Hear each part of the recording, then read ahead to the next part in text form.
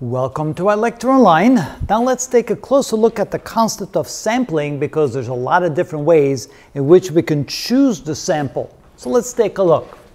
First of all, we have a word that's different from sampling called the census. Now, most of us are familiar with the concept of census, but what is the definition? Well, it turns out that the census means that you're gathering data from every member of the population, every single one. You don't take a representative sample, you take data from every member of the population.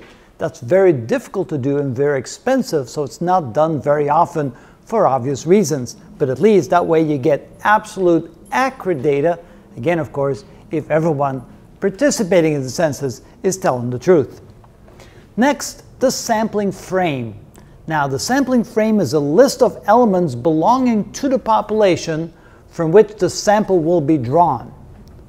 The sampling frame should be identical to the population, ideally, but not always practical. So therefore, the list of elements don't always belong to the exact population. Ideally, you want it to be, but sometimes you use a sample, not always all of the members of the sample belonging to the population, to still try to represent the population. Sometimes we don't have a choice.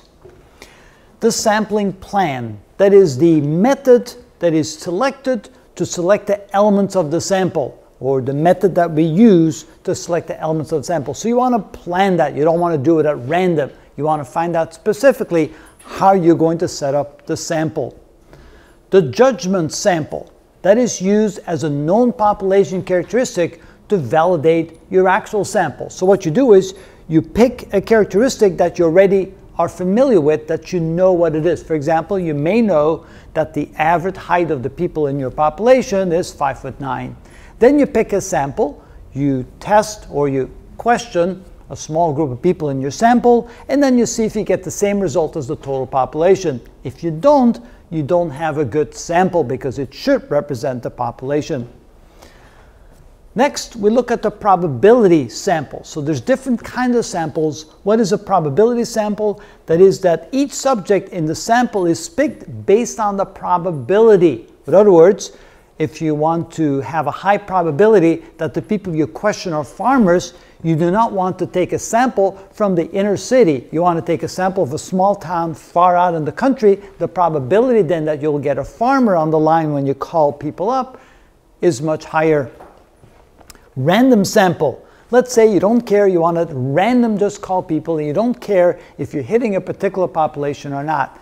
It's random, you just dial numbers at random and see who pops up, and so you don't know exactly where your sample is coming from. But that may be by design. A systematic sample may be such that you go down the phone book. Well, we don't use phone books anymore, but let's say we did. You pick every 10th person on the list, or every 100 person on the list. That is a simple, what we call a systematic sampling, so that you don't sit there, you try to stratify it, you don't try to get certain types of people in your sample. You simply say, I'm just going to go down the list and pick every 10th or every 20th or so person off the list.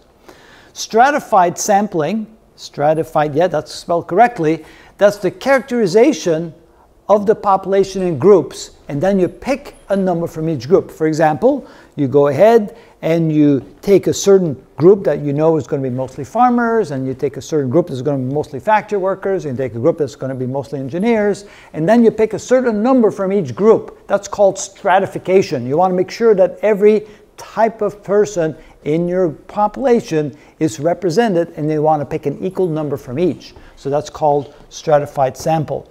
Or you may want a cluster sample. You may not want to pick the same number of people from each group that makes up your total population. You may simply want to pick more farmers and less engineers, and so, or maybe no factory workers at all. And so that way you're going to stratify them, take different strata, and only pick from certain strata and not from others, and that's considered a cluster sample. So you can see a lot of thought needs to be put into how you're going to collect data, and then you can also see that the results of a survey can really depend on that. And so when you listen to the results of a survey, you have to wonder, how did they pick the sample? Is it really representative of the whole population? And that is how it's done.